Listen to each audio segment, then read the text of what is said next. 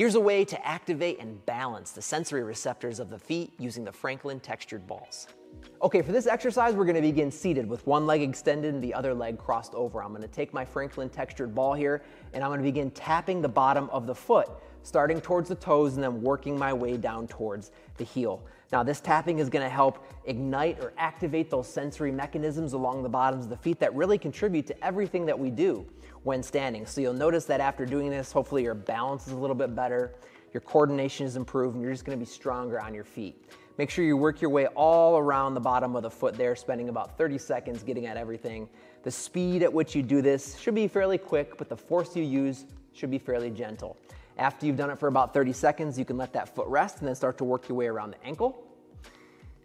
And after about 20 to 30 seconds here, we can take a break. You can perhaps stand and massage the bottom of the foot with the Franklin textured ball. But again, this is a great way to help create balance, and it's a great thing to do prior to exercise.